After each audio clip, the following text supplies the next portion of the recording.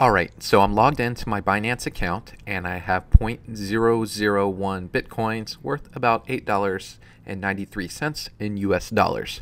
And I'm interested in figuring out, how to make some trades, how to analyze some data sets and figure out some kind of automated trading system. So the first step I'm going to take is finding some data.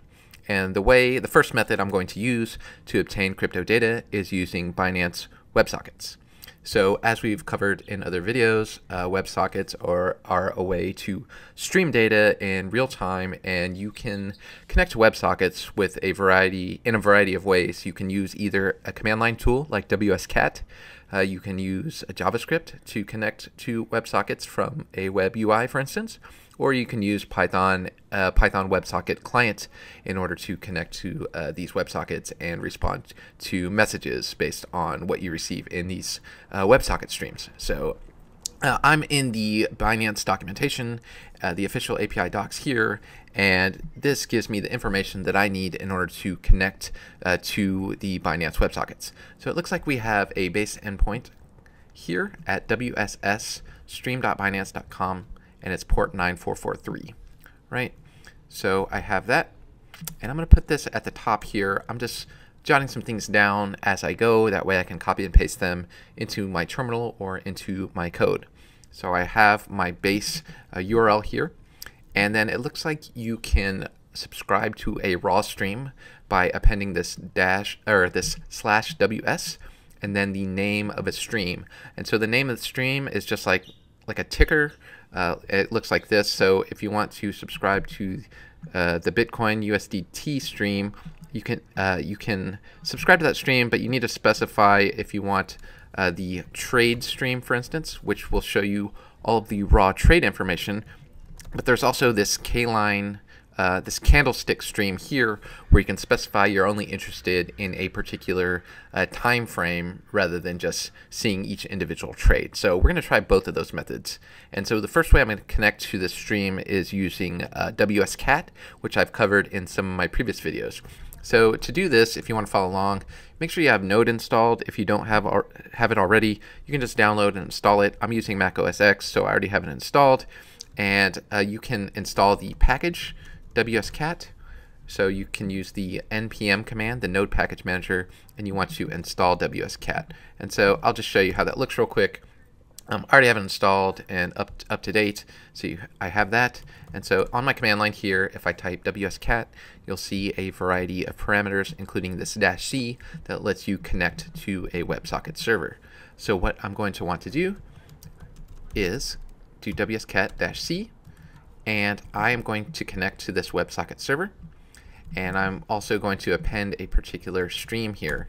And so what I will do is take this wss://stream Binance, and then I want all of the trade data for Bitcoin. And it looks like there's no special authentication required here. You can this is just wide open. Anyone can subscribe to this and just get a real-time feed of Bitcoin trade data. So I'm going to do that, and you can see just like that, I get a stream of messages coming in. It's kind of hard to see because it's blue on my command line, but you see we have all these trades coming in. It's just scrolling down my screen, and I'm going to copy this to another window real quick. But yeah, just tons of trade data coming, and then I'm just going to stop that. Right. So let's look at that for a bit. Let's see what we get. So in a WebSocket, you send it some kind of message or subscribe to a stream, and then you get messages back from the WebSocket in JSON format. And so you see we have this JavaScript object that has a bunch of keys and values. So you see our symbol, and it looks like we have this T, I think, is a Unix timestamp. So if I were to put this into unixtimestamp.com, for instance, and I'll do that just so you see. This is a timestamp and a price. And so I'm going to go to unixtimestamp.com. And it's just a utility you can use to see what a Unix timestamp, which time it refers to. And so it gives me the milliseconds as well. So I'm going to delete the last few digits. And you see that trade occurred on May 24th, which is today at 6:42 p.m. UTC. And since I'm in Pacific time, it's actually 11:42 a.m. When this occurred. Right, so we have a timestamp, and then we have a price. So it looks like Bitcoin at that time was trading at $8,964.63. And then we have some other data here. So if you look at the documentation, you can see you have an event type. It's a trade. You have your timestamp, which is your trade time. You have a buyer order ID and seller order ID, and you have a price, quantity, and so forth. So that's how you get real-time data over WebSockets from Binance, right? All right, so usually I'm not as interested in getting every single trade. Some people might have a strategy that uses every single trade for some reason, but usually I'm interested in a candlestick. If you're a day trader, right, you might be interested in, let's say, the 15-minute time frame or the hourly time frame, right? And if you're a swing trader, maybe you're only interested in candlesticks for the day or the week or the month, right? Because your time frame is a little bit longer. So since we're doing a real-time stream right now, I'm going to do a time frame. Let's just do 5 minutes to start and see how that looks. So I'm going to try this candlestick stream. So it looks like you just pass it a symbol instead of @trade. You give it K-line. I think I usually don't use that term K-line. I usually just say candlestick. So you give it a Klein or K-line and an interval, and I think K-line is just another name for candlestick charts. And so let's give it a 5-minute interval. So I'm going to do that, right? And I'll do that, and then I'll put this, and then underscore 5M, right? And I'm going to run this one more time, and so I'm going to do wscat-c, and then subscribe to that stream and see what happens, right? And then look at that. So I'm getting some data, but it's coming in a little bit slower. And you'll see that I have a different format, right? So we have a timestamp, and you see we have more data coming in, but you'll notice this timestamp isn't changing. And I think that's because I specified a 5-minute time frame, and so we're just seeing 5 minutes of data. And so if I take that timestamp, for instance, we'll know what bar we're on. And so let's go back to Unix timestamp, right? Right, and so you see this is for 6:45 p.m. UTC, right? And so this isn't going to change for a while. It's not going to change until we change minute bars. And so this data is just going to keep coming in. And whenever we change to 6:50, for instance, you'll see a new timestamp there. And so I'm going to go ahead and copy this and look at it here, and just so we can see the structure for the candlestick data and how it's a little bit different. So you see we have this extra dictionary or object nested inside, and then we also have and let me put this in a new notepad just so we can prettify it a little bit. So I have this little prettify JSON thing, and let's see if yep, there we go. So for this, you see we have our symbol for Bitcoin, right? And then we have our timestamp here. And so this is a 5-minute time interval. And then we can see the OHLC data. So for that particular candlestick, we know the current open, high, low, and close. So that candle opened at 89.68 and 60 cents. And it's not closed yet, but I think it updates this closing time as we get more and more data. You'll see this closing candlestick. Once it actually closes, we'll know the final closing value. And then the high and low are going to be adjusted as we get more data. So you'll see if I scroll down, right, I look here, and let's see what the current values are for that exact data, right? So I'm going to paste another one of these in, and then prettify that. And there we go. And let's just compare like what we're getting now versus a second ago. So we're still on the same timestamp, the same 5-minute candlestick. And then the open should stay the same because it's still the same candlestick. So we have the open of 896.6, right? So the opening price is the same, but you'll see the high is still the same, but you'll notice the low for that candlestick went from 89.60.07 to 89.45. So we're updating the highs and lows as we go. It still hasn't went above $8,969.40. So the high, that's still the high point, and the close is getting adjusted as we get more and more data. So eventually this candlestick is going to close, and then we'll have the final value for the open, high, low, and close for that particular 5-minute candlestick. So that's all good. Now what? So maybe I don't want to just stream this to my console. Maybe I want to capture this output to a file so I can save it for analysis later. And so what I can do here is rerun this command, and then I can pipe it with this pipe, and then I'll do it to the T command, which will output it to my console, but also save it to a file. So I'm going to save it to dataset.txt, right? And so this will stream it, and you'll notice it continues to output the information to the console. But then whenever I end this command line program, you'll see that we have a file called dataset.txt where we've captured all of this Candlestick data to a file. That way, if we want to use a program later to analyze this data set, we can do so. And so a lot of people have been asking me, do you know where I can get historical option data or historical future data or any historical data sets? And a lot of companies charge a lot of money for all this historical data. But if you can use your own tools and just capture them day by day, maybe snapshot your own historical data set and just build that up over time. Leave something like this running for days or months or whatever time frame you're interested in, and capture and save your own data to a file. It's not that complicated. So now that that's done, you can see we've rolled over to a new 5-minute candlestick. So I wanted to show that. And so you can see this timestamp is updated, right? And so if I type this timestamp in, and that includes the milliseconds. So what I've been doing is taking off those last 3 digits, and I'll show you it's rolled over to the 50-minute mark there, and we've rolled over to a new candlestick. And now when I stop this program, Control C, I look and I have this dataset.txt.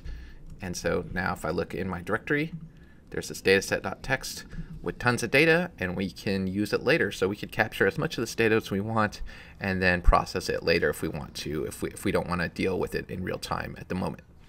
All right, now that I've shown you how to connect to a WebSocket from the command line, you might be wondering how you can connect to it from your favorite programming language. So the first one I'm going to use is JavaScript, so we can include this WebSocket data and stream it onto the web and create some charts from it.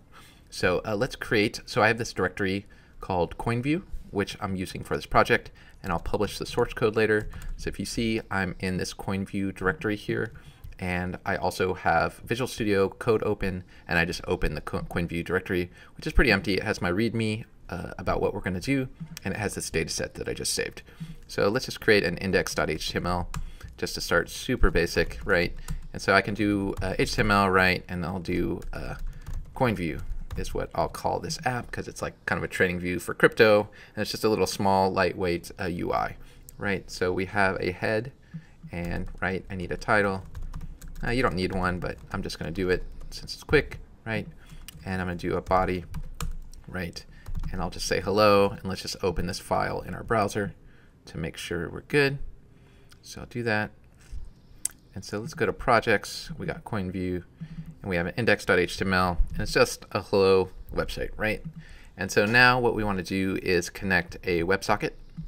So I'm going to open the JavaScript console. I'm using Chrome, and let's see how we use WebSockets from JavaScript. It's actually very easy. So writing WebSocket applications, right? So JavaScript has this WebSocket object that's built in, and you can instantiate it and connect to a WebSocket. So let's try this example, right?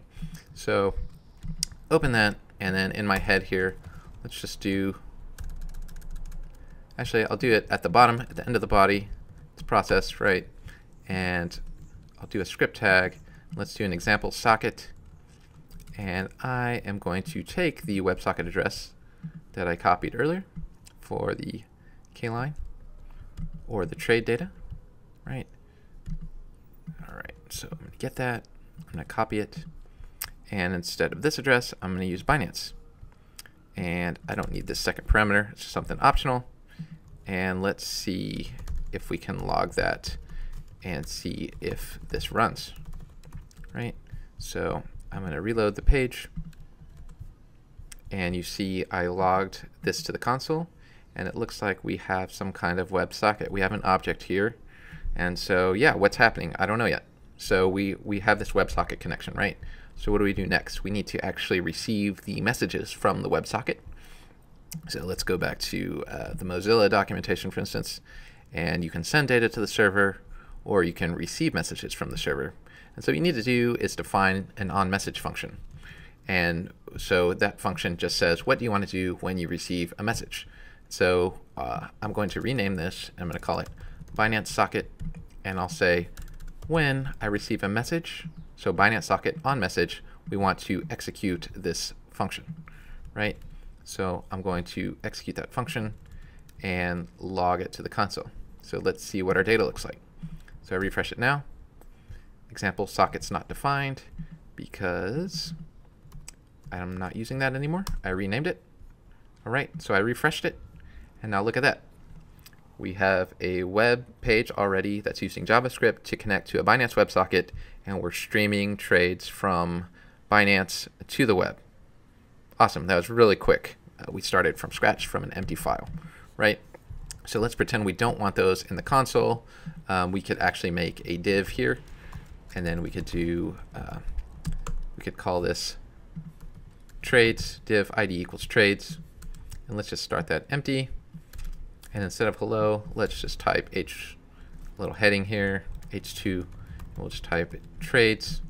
And then instead of just console outing it, we can do, here we can do a div. We can do document.get element by ID, and then we'll do trades. And then so we'll create a variable called trade div, and then that's going to be equal to this particular element on the page. We're going to get a reference to it. So now in our onMessage event, we're going to process this event.data. So we have this. This is actually a JSON string, but we want to access it as an object. That way we can pull out individual attributes like the price and the timestamp. So what I'll do is I'll create a new variable, and I'm going to call it message object, and I'm going to set it equal to json.parse event.data, and then we'll be able to access this like an object, and we'll be able to type things like message object.p, for instance, to access this price attribute, right? So now what we'll do is take this trade div, and then we'll just append message object dot p, right? And it should just append it to the div. So I'll reload the page, and look at that. I have real-time price data, and it's just getting appended to the web page over and over again, which is great. So we already have at the start of a UI, we have a way to connect from WebSockets using JavaScript and a way to append those to a web page. So I think this video has gone on quite a bit. So we've learned how to connect to Binance WebSocket data from the command line, and also connect it to it from the web, and show it on, and we're able to show that price data on a web page now.